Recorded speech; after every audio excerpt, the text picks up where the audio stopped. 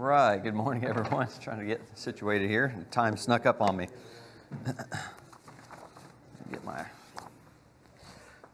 We are continuing in the letter to the Colossians, and we are going to pick up in Colossians 1:15 this morning.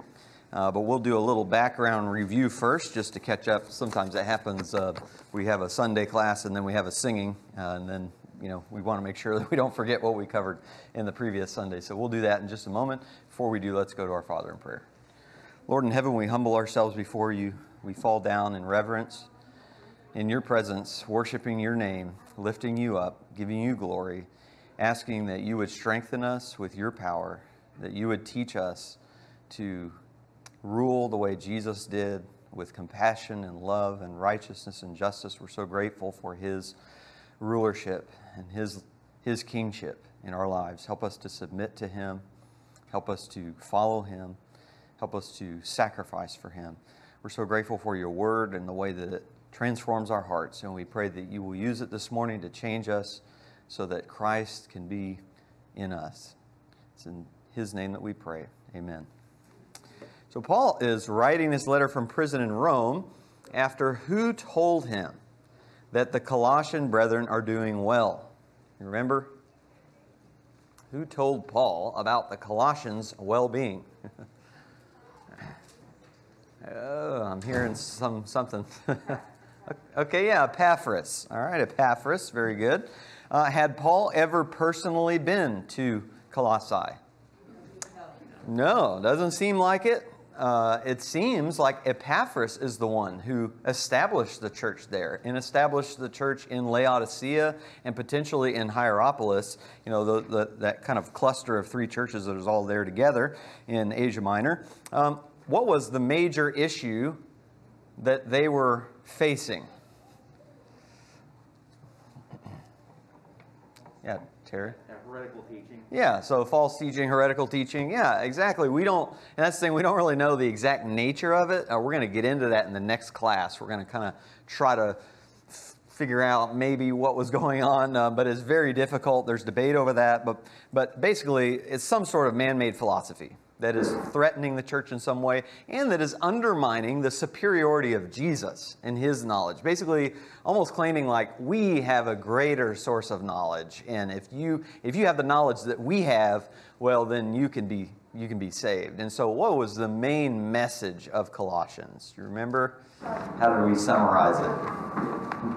Jesus and his knowledge are superior. Yeah, Jesus and his knowledge are superior. And this letter is just a huge emphasis on how great Jesus is, how great his knowledge is, how he's the ultimate source of knowledge. So what that means is any human being, or even any angelic being that humans think that they saw in a vision, if they tell you something that contradicts the knowledge of Jesus, they are to be completely disregarded. And in the opening verse, you remember Paul compared the Colossians to fruitful trees that are nourished by the wisdom and knowledge of Jesus, like trees are nourished by water, and then they bear fruit throughout the world. Some good self-reflection questions based on that metaphor would be, am I bearing fruit for the Lord? Am I spending every day soaking up his wisdom from his word like a tree soaks up water, or does it feel kind of like my roots are just dry? Do I feel firmly rooted in my faith in Jesus, or am I kind of easily toppled when circumstances of life don't go my way? And am I walking in the light, or am I kind of filling my heart and surrounding myself with the darkness of this world? Paul's really grateful for the Colossians because by the power of God's Spirit through the gospel, it's like they're becoming this new Garden of Eden where they can produce fruit and live and flourish in a way that God can look at it and say, this is very good, and can be well-pleasing in his sight. I think there's a lot of very rich lessons from the tree imagery that we can draw, and the wisdom literature understands that, so that's why there's a lot about that in Proverbs and Psalms and a lot of other places. Any comments and questions from that introductory material? In verse 15, Paul's going to pause and make sure everybody knows just how great Jesus is. So we're going to get into that Great, amazing poem. But any comments or questions before that, just on any of the introductory material? Will? I'm actually going to mention questions up there. I don't know what to consider firm or firmly rooted, but let's just say every time I hear something, I'm just like, every time I hear something that contradicts the Bible, I'm just like, Okay, good. Yeah, that is an example of being firmly rooted. When you hear something that contradicts the Bible, contradicts Jesus, you're not just going to fall over and fall for that. Paul uses other imagery in Ephesians 4 about like a ship on a sea just tossed about by every wind and wave of doctrine that comes along. Yeah, so really good. Really good. All right. Well, here in these 5 verses, this is in the original Greek, it reads like a poem. You kind of lose it in the English, but it's so dense and it's just so packed with meaning. I really want to work through this together and spend probably the majority of our class on this poem. So if you feel like, wow, we're spending a lot of time and I don't really want to make a comment or question because Brian has to move on to, we got to get all the way through chapter 2, verse 7. Don't worry about that because number one, we're only going to go through the end of chapter 1 this morning in class. We're scheduled to do through verse 7 of chapter 2, but I'm preaching on that. I'm preaching on Colossians 2, 1 through 7. So in Bible class, we're just going to go to the end of chapter 1, spend the majority of our time on this particular poem here. So let's go ahead and read this. It says, "He is the image of the invisible God, the firstborn of all creation. For by him all things were created, both in the heavens and on earth, visible and invisible, whether thrones or dominions or rulers or authorities. All things have been created through him and for him. He is before all things, and in him all things hold together. He is also head of the body, the church, and he is the beginning, the firstborn from the dead, so that he himself will come to have first place in everything." Actually, I wanted to stop in verse 17, so we'll pause there for just a second. Really what Paul's doing here is he's showing that Jesus is the old creator, he's the new creator, and he's the embodiment of wisdom. The reason why I wanted to stop at verse 17 and went a little too far is because this is really where Paul's showing that Jesus is the old creator. And by old, I mean the original Genesis creator. So he says he's the image of the invisible God. And probably what comes to all of our minds when we hear that is what Dave talked about in the Lord's Supper, that human beings are made in the image of God. So let's talk about that a little bit. What does it mean to be made in the image of God? Matt? Okay. We have a mind. Yeah. Consciousness. Sure. Maybe even conscience built into that. This kind of moral sense of right and wrong and ought. Thought I saw another hand over here. David? We're going to live forever just like God. Somewhere we're going to live forever. Okay, yeah. So he created us to be living eternally with him. Yeah, really good. Yeah. This phrase brings into the idea of that we have a purpose, and in Jesus, if we look at him, we can see what our purpose is supposed to be. Yeah. He reflects purpose. And that's the driver for us. Okay, yeah. So we're created to actually serve God's purposes. Yeah, Terry? When I think of this, I think of a stamp. If you notarize something, and how that image that's on that piece of paper is the exact representation of that stamp. And then I think about this, and how Jesus is the exact representation of God. Yeah. And I think it's I also like the word here. Now, he is the image versus Genesis when we were created in God's image. There's a definite difference there. Yeah, definitely. Yeah. So that's a good, I'm going to hold on to that and bring that back up in a second. If you just think about it, it means that we're in God's likeness. We share God's characteristics. And what you all are doing is bringing up specific ways in which we share his characteristics. That's absolutely right. We're physical representations of God on the earth.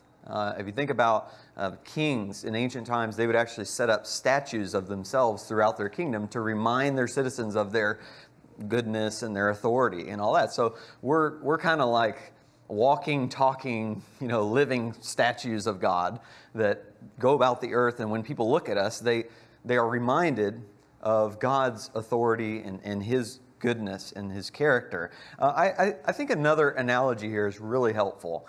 In Genesis 5:3, it says, when Adam had lived 130 years, he became the father of a son in his own likeness, according to his image. And he named him Seth.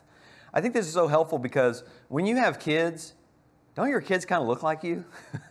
Yeah, there's a resemblance there. And oftentimes the mom and the dad, they're kind of fighting over, well, which one does he, look more like, right? And it's not just physically that they resemble their parents, but their personalities too, right? Their personality kind of, and what you're doing as a parent is you're hoping that they will be good representations of you in the world. And, of course, we're not like God. We actually have a lot of imperfections, and we're trying to rid all that stuff from our children and make sure they don't carry all of our mistakes and all our sins and our faults into the world with them. We're trying to make them the best representatives of our family's reputation and goodness that we can throughout the world. And that's really what God is doing when He makes us in His image. We're His children, expected to go and show His glory and spread His character and reputation throughout the earth. And, we know how that went, right? Didn't go well. We did not live up to that image. We fell short of His glory. But Paul, and this is what Terry was getting at, takes his language to an even higher plane with Jesus, because Jesus wasn't made in the image of God. He is the image of God. He's like that stamp, the exact representation. If you think about it, all human beings are made in the image of Jesus. That's what it's saying. Billions of people on this planet, and we're all made in Jesus's image. Hebrews 1:3, this is what Terry was referencing earlier. Jesus is the radiance of His glory and the exact representation of His nature. God is invisible. Nobody can see Him. He's spirit. But when Jesus came in the flesh, He showed us exactly what God looks like. At least his character, right? God didn't have a body. I get that. But in His character, it's how Jesus could say, if you've seen me, you've seen the Father. Use the word stamp. That's really good. Another image is a portrait. You paint a portrait of someone. It's just this exact. It looks just like them. Yeah, really good.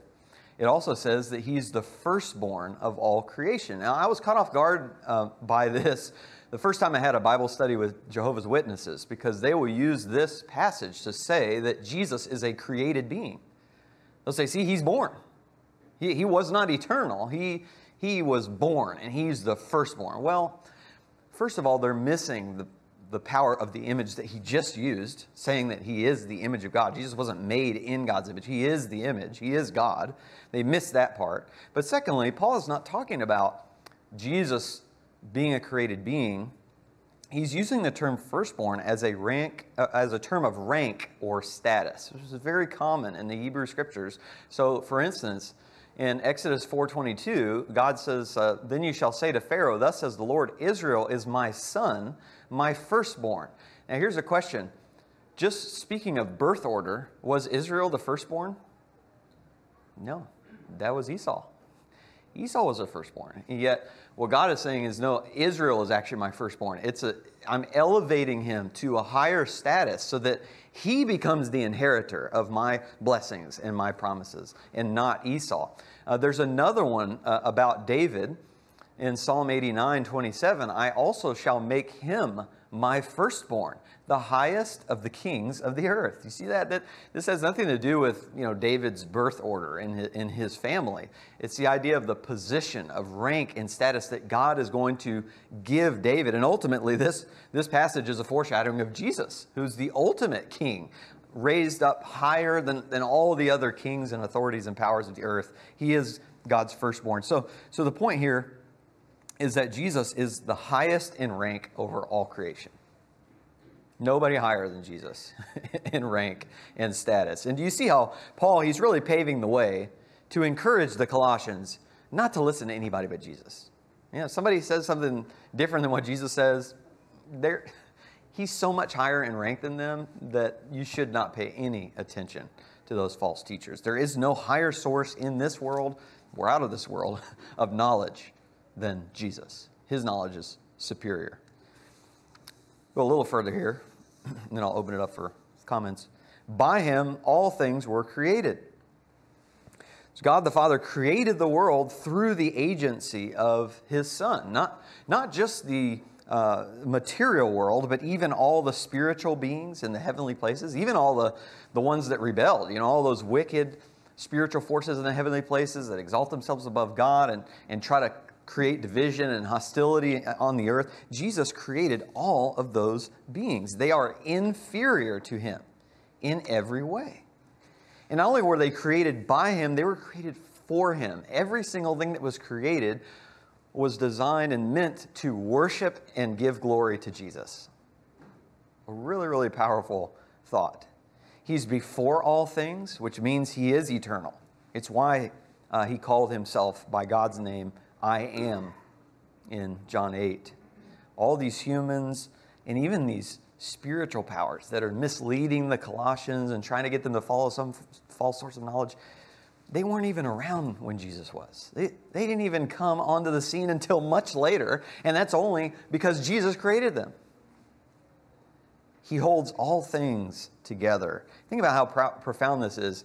It helps me to picture Jesus in his bodily form, and he is just this lowly carpenter from Nazareth. He's walking around, dirty feet from sandals, and he's hanging out with the poor and just the rejects of the land.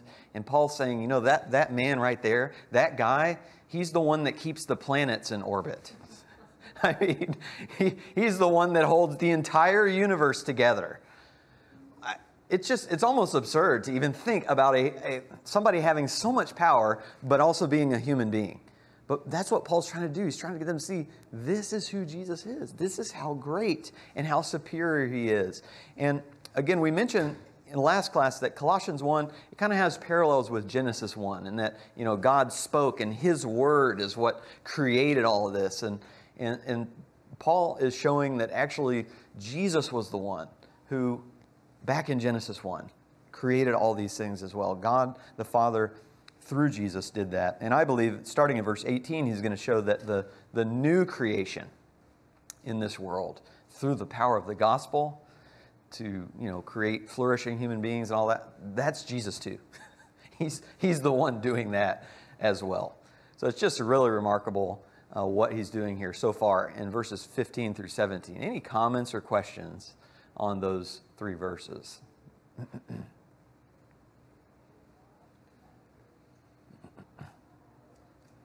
Yeah, Phil? Since Jesus is the creator and the recreator, to me what that means is that there is no creation that God cannot recreate. When we look at a person's life and we see how bad they've left God, how far from God they've gotten, we think there's no hope for this guy. What we're saying is we don't believe in God's recreative power. And that message is what should cause us to reach out to everybody that are lost. Because if God can truly, we try to create things, and we have TV shows where they show a house makeover, where they take a house and strip it all down, get rid of all the stuff that's ruined, and we try to rebuild it all new. That's nothing compared to what Jesus could do. That's just a physical example of what we want to do, because we really don't want to stay in that corrupt state. We would really like to recreate if we could and get it back to where we knew again. Yeah, really good. Yeah, God can recreate anything. And that's really the imagery that he uses all throughout Scripture, because in Genesis 1, when he creates man for the very first time, how does he give man life? Yeah, he breathes into them. And in Hebrew, the word for breath is the same word for spirit, same word for wind as well. And all throughout the prophets, he uses that imagery. And he says, when I recreate you, I'm going to send my spirit one day. I'm going to send my Holy Spirit. I'm going to send my holy breath, right? And when my spirit comes into you, that's going to then reanimate you and recreate you into the human beings that actually walk according to my image, the way you were originally supposed to in Genesis 1. So yeah, God has that power to recreate anybody. Nobody is a lost cause. We do, Jesus does say, don't, cast your pearls before swine, and we want to have discernment and all that, but yeah, we shouldn't look at anybody and say, they're too far gone, like God can't do anything with them. If he can make human beings from the dust, I mean, at least that person is alive. They're not dust. They're not just dead, but if God can make dead people come to life from the dust, well, he can do the same thing with spiritually dead people. And that's the analogy in the New Testament. Yeah, Debbie? For me, when I was reading this, it's just that, all that he created, when I think about thrones and powers and rulers and authorities, they're all created by him and for him. It gives me so much confidence because I really do fear the powers of this world. Mm-hmm. And I just think about how, I was even thinking about like Abimelech, he's a self-appointed prophet, and look at how he's so treacherous, and he burned people alive and all. So we can be afraid of that, but to know that God created all things for him and to work in accordance with his will gives me a lot of confidence, gives me a lot of more peace. Yeah, absolutely. And it is scary sometimes that all these powers in the world that think that they have the true power, and they do all throughout history, wreak havoc on the church, wreak havoc on Christians, and sometimes we suffer through that. But, the New Testament says one day, all those rulers and authorities and powers, they're going to bow the knee to Jesus. Every tongue is going to confess. Every knee is going to bow before his lordship and recognize his authority. The real question is, for people today, are you going to bow to Jesus as king now, or are you going to bow to him later? That's really the question. If you bow to him now, things are going to go really well for you. You're going to be invited into this kingdom and have all these blessings. If you wait until the day of judgment to bow before him, it's not good. Eternal punishment. Yeah, really, really helpful. Appreciate that. So let's get into the next section here, verse 18 through 20. He is also the head of the body, the church, and he is the beginning, the firstborn from the dead, so that he himself will come to have first place in everything. For it was the Father's good pleasure for all the fullness to dwell in him, and through him to reconcile all things to himself, having made peace through the blood of his cross. Through him, I say, whether things on earth or things in heaven. So this new body that's being created in the new creation, the church, comes from Jesus. So sometimes head means authority. It can also mean source. Well, Jesus is both. He's the source and our authority. He's our king. He's the firstborn from the dead. This probably, again, is not really talking about, well, maybe this is a little bit about birth order, but it's kind of a different kind of birth. It's a birth from the grave, of coming back from the dead. And it's not like Jesus is the only one who has ever raised from the dead, but his is completely unique. Because everybody else who raises from the dead, like the widow's son in Nain that we talked about this morning in the Lord's Supper, well, they come back to life and they live in this world and then they die again. Jesus is the first one to ever raise from the dead into eternal life. and he's like the pioneer. The idea of firstborn is the idea that he started it, right? He's the one that kind of invented this new kind of resurrection. And so we get to follow him. His resurrection from the dead to eternal life means that we get to follow in his footsteps, figuratively at our baptism. We're joining ourselves, we're being raised from the grave in kind of a metaphorical sense at our baptism, but then literally in the end, our bodies will be resurrected and transformed when Jesus returns. It says he's first place in everything. I don't know, it's just a picture I get in my head when I, like walking into somebody's house and they have this whole room and it's just covered everywhere with trophies. And, all different sports and, academics and instruments, music, all these trophies, and every single one of them says first place. That would be really impressive. And that's really what it is for Jesus. He just has first place in everything. He wins every award there is. There's nothing Jesus is going to win second place in. No. He defeated sin, death, Satan. He wins first place in terms of his authority over all creation. And I think a good takeaway is he needs to win first place in our heart. He's already has first place over everything, but we can choose to make him first in our heart. Yeah, go ahead, John. I agree with everything with what you say. He is. He's the first.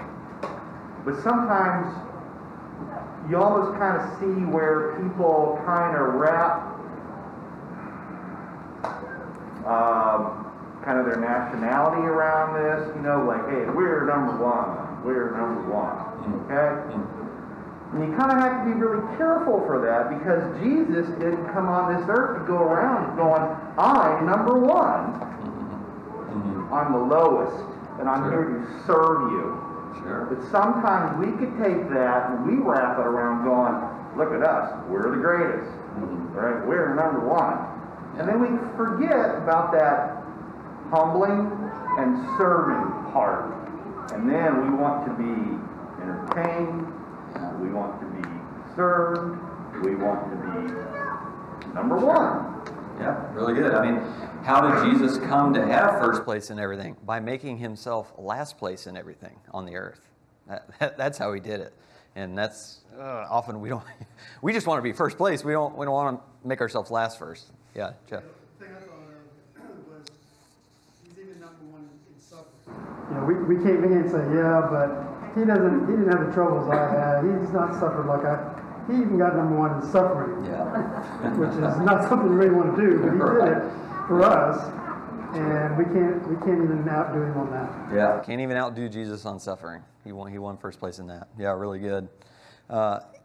And he talks about this idea of restoration in 19 to 20. Interestingly, the Jews thought that there would be 3 different figures that were coming to bring restoration for them. They thought there was going to be a king, thought there was going to be a prophet, and a priest. But what Paul's saying is actually it was God's good pleasure to bring about reconciliation through one human being who would actually be all 3 of those things, a prophet, a priest, and a king. And it's this just amazing picture of reconciliation, not just with God and human beings, but other parts of creation and even the spiritual realm. And I think it's important to say, let me see. Okay, I meant to click there. I think it's important to say reconciliation here does not necessarily mean salvation. So the point here is not, well, one day Satan and all of his demons are going to be reconciled to God and their souls are going to be saved. No, the reconciliation here is the idea of setting all things right by removing all of the evil. So yeah, there will be some reconciliation where human beings are made right with God and our souls are saved. But also reconciliation involves removing all evil, both of human beings and the spiritual beings that are wicked.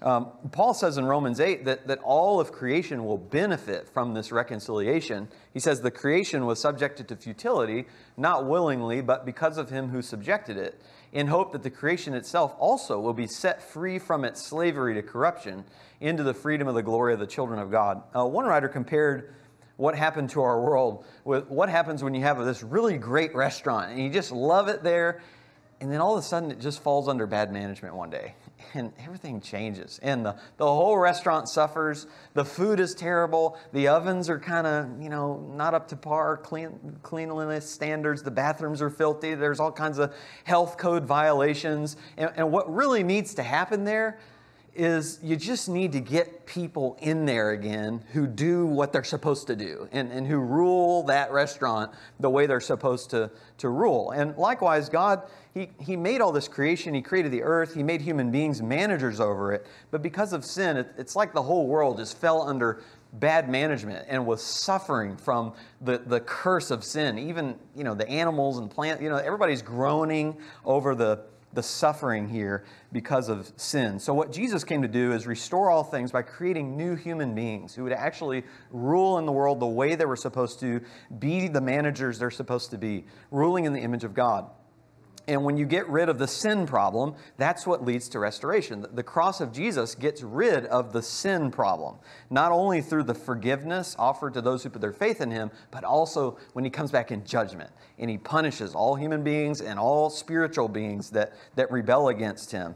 And all evil is removed from the picture. This is really what heaven is all about. It's a place where Peter says only righteousness dwells. Jesus is so great. He brings reconciliation on a cosmic scale, the restoration of all things foretold by the Old Testament prophets. Now, let me show you one more layer of depth to this section that I think you'll find really amazing Really, I find it amazing and awesome. To the Jewish mind, all these things that Paul is saying about Jesus is what the Jews believed about wisdom, God's wisdom. So, for instance, Proverbs 3:19 says, "The Lord by wisdom founded the earth. By understanding He established the heavens." So the Old Testament says God created all things through the agency of His wisdom. And now Paul's saying God created all things through the agency of His Son. He's putting Jesus on par with God's wisdom here. Proverbs 8:22 and 23, "The Lord possessed," this is wisdom speaking. His wisdom is personified here. "The Lord possessed me at the beginning of His way, before His works of old. From everlasting I was established, from the beginning, from the earliest times of the earth. Then I was beside Him as a master workman, and I was daily His delight, rejoicing always before Him, rejoicing in the world, His earth, and having my delight in the sons of men." So again, wisdom's personified as being with God from the very beginning, creating all these things with Him. And there is actually a Jewish writing in the 400 years of silence period that's not inspired by God, but it was kind of held in high regard by the Jews, called the Wisdom of Solomon. And in chapter 7, verse 26, it says, "For she," that's wisdom, "is a reflection of eternal light, a spotless mirror of the working of God, and an image of His goodness." So here wisdom is portrayed as the image of God. So what Paul's doing is, in this poem, he's showing that Jesus is the embodiment of wisdom itself.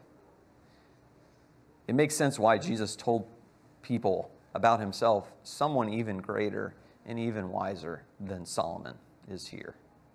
Jesus is the old creator, the original creator. He's the new creator and the embodiment of wisdom itself.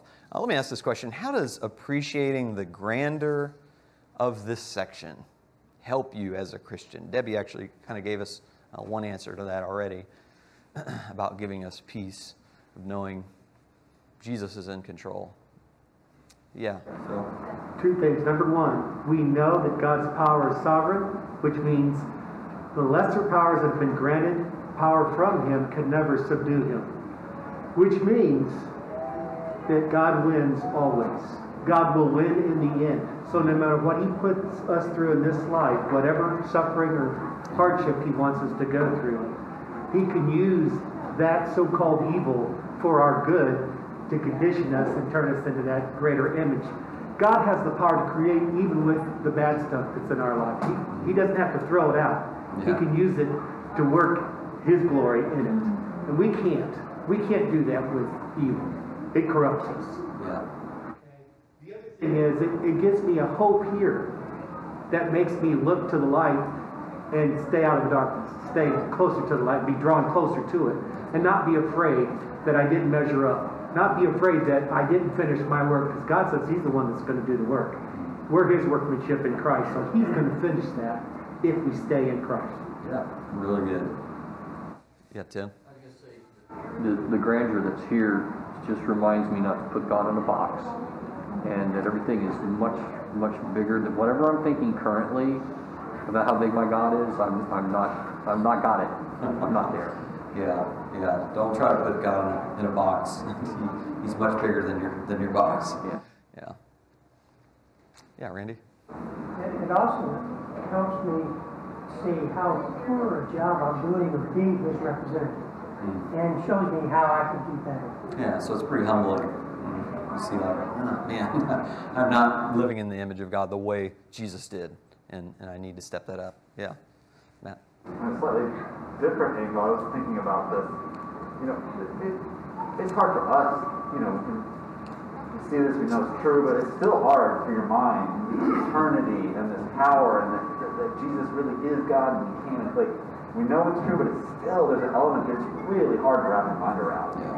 And what I was thinking is, it kind of gives me more grace as I think about it for people back then. They're a little off the hook, but for the Jews, this random poor carpenter dude is to create, that doesn't make, this is ridiculous.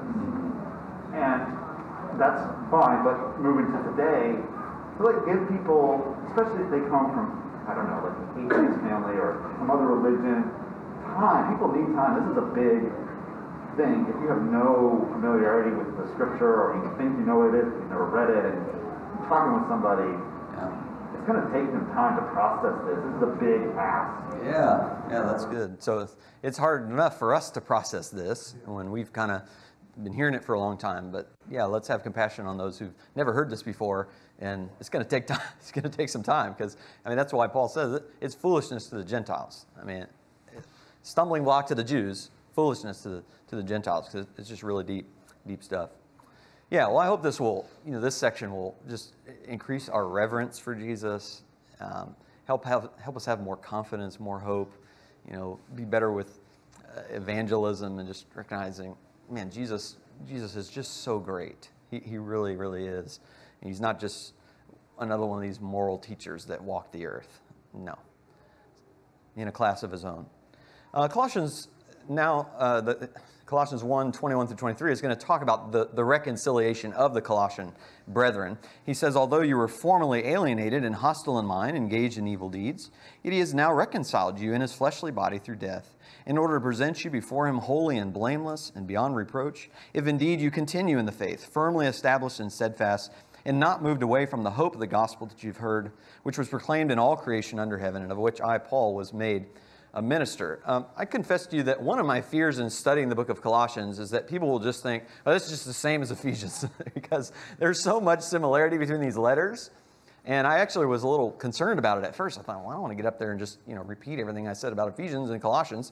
So I do want to point out that there are similarities, and this section is very similar to a section in Ephesians. But I want to emphasize the differences in these letters. That's why I spent so much time on the tree imagery and the poem here in 15 through 20, because those really stand out as being super different. Well, because of that, we're going to cover this section, but not as in-depth as Ephesians, because it is very similar. Jesus ended the hostility between us and God by taking the punishment of our sins upon his body on the cross, and now we can be cleansed of our sin.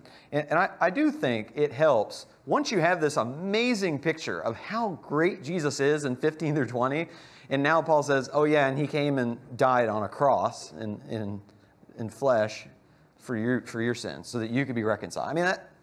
That's just amazing. Once you appreciate the greatness of Jesus, it really helps you appreciate the depths to which he lowered himself on our behalf, so that we could be elevated to share in his greatness. It really is remarkable. I will say that one unique thing in this section from Ephesians is that Paul uses this if clause in verse 23. They'll only be reconciled to God if they continue in the faith and refuse to move away from the truth of the gospel. Paul knows that there's something threatening the reconciliation of the Colossians, and that's this false teaching, and if they fall away and turn away, then it's going to mess up their reconciliation with God. So Paul's really telling them, yeah, be grateful for your reconciliation, but recognize you're only going to keep that if you continue in faith with Jesus. Well, since he brought up his ministry, now he's going to talk about that ministry a little bit more here, which again is very similar to Ephesians, but I want to point out some differences. I'm trying to make sure I'm managing time well. Let's go ahead and read it. Verse 24 to 29. Now I rejoice in my sufferings for your sake, and in my flesh I do my share on behalf of his body, which is the church, in filling up what is lacking in Christ's afflictions. Of this church I was made a minister, according to the stewardship from God, bestowed on me for your benefit, so that I might fully carry out the preaching of the word of God, that is, the mystery, which has been hidden from the past ages and generations, but has now been manifested to his saints, to whom God willed to make known what is the riches of the glory of this mystery among the Gentiles, which is Christ in you, the hope of glory. We proclaim him, admonishing every man and teaching every man with all wisdom, so that we may present every man complete in Christ. For this purpose also I labor, striving according to his power, which mightily works within me. So just want to point out a few differences here. First of all, in verse 24, he says, I'm filling up what's lacking in Jesus' sufferings. That's kind of an interesting way to say it. But the idea is that Jesus, after he died and resurrected and went to heaven, he wasn't finished suffering. Now, it is true in his body, in his flesh, he did finish all the suffering that was required for our redemption. But the idea is now Jesus has a different body, and that's the church in this kind of metaphorical sense, so that Jesus' body is still suffering even after Jesus is in heaven. And that happens when people persecute his church. It's kind of like when he appears to Saul and he says, Saul, Saul, why are you persecuting me? Jesus is saying, when you persecute my church, you're actually hurting me. So Paul recognizes that Jesus actually has more to suffer in the body of his church before he returns. And Jesus even said that. He says, people are going to hate you and they're going to persecute you because they hated me. And so Paul's saying, what I'm doing is I'm doing my part to suffer and to fill up that full measure of suffering that Jesus' body, the church, is meant to undergo before he comes back. And he actually rejoices about this because he says, I'm suffering on behalf of Jesus' body. I'm doing this for the sake of the church, for the sake of this amazing mystery, which, in Ephesians, he says the mystery is that the Gentiles can be fellow heirs in the kingdom. Here, he words it in a different way, which I think is just so succinct and so powerful. The mystery is Christ in you. And it has the same effect of Jews and Gentiles, because once Christ is in you, there are no more, distinctions. And like John was talking about, that national pride and all that. No, all that stuff goes out the window when Christ is in you, and we have that hope of entering the glory of a transformed body. God's mystery all along was to take Jesus, the supreme firstborn of all creation, and put him in people's hearts and make people like him. That is just really a profound and amazing thing. And I can see why Paul would say, man, I'd gladly suffer and be thrown in prison for that. This mystery is just worth everything. It's a privilege and an honor to Paul. And the ultimate goal is to get Christ to live in us, to live through us. And that's what Paul says his goal is as a preacher. I want to make every person complete in Christ. I want to bring every person to a point of full maturity so that Christ is in them. Every day we look in the mirror, we all change in some way, right? And sometimes we obsess over those changes and we wish some changes were happening that it weren't and all that. Well, the most important change every day of our lives is not something the mirror can show us. It's whether or not we're becoming more like Jesus.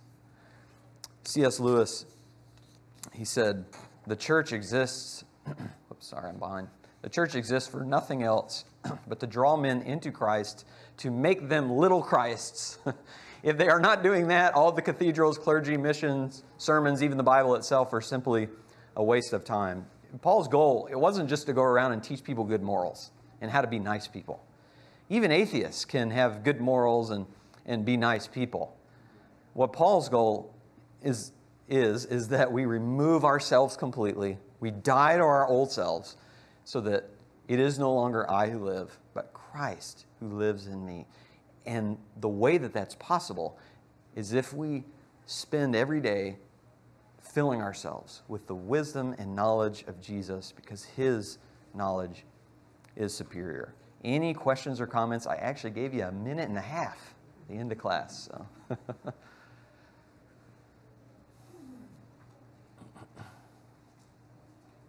Terry? Really liked it. What you said last week, about better evangelism and how we're bringing Christ to people. And I like that in verse 18, when Christ will have first place in everything. We have to remember that, and whenever we're preaching Christ to people, that we don't necessarily need to look at the wrongs that they're doing in their life. They need Christ in their life. We're not a moral template to follow. Yeah, really good. Christ is. So that's the message of me. Yeah, good, yeah. And that will help our evangelism. Instead of trying to fix all the things that person's doing wrong, we're going to try to get Christ in their heart. And then all those things will take care of themselves. It's like, there's a tree and then there's the branches. And if you want to take down a tree, you can waste your time clipping all those branches if you want, or you can just cut the trunk, right, and get to the heart of the matter. And that's what Jesus will do. He'll chop the whole tree down and then rebuild a new one that actually bears fruit in his image. Yeah, Will? First off, more of a comparison. Mm-hmm. Second, I don't think we should all forget, however, that we are individuals. And that should still be taken into consideration, whether we're Christ or not. Okay, yeah. So it's not taking away who you are to all of who we are to Christ. Yeah, that's a good point. So we still, even though Christ is in us, we still maintain, our uniqueness as individuals. God works through us each individually with our own talents and gifts and abilities. Yeah, really good thought. All right, I really appreciate your comments and questions and good attention. And we'll pick up there on Wednesday night in 2:8.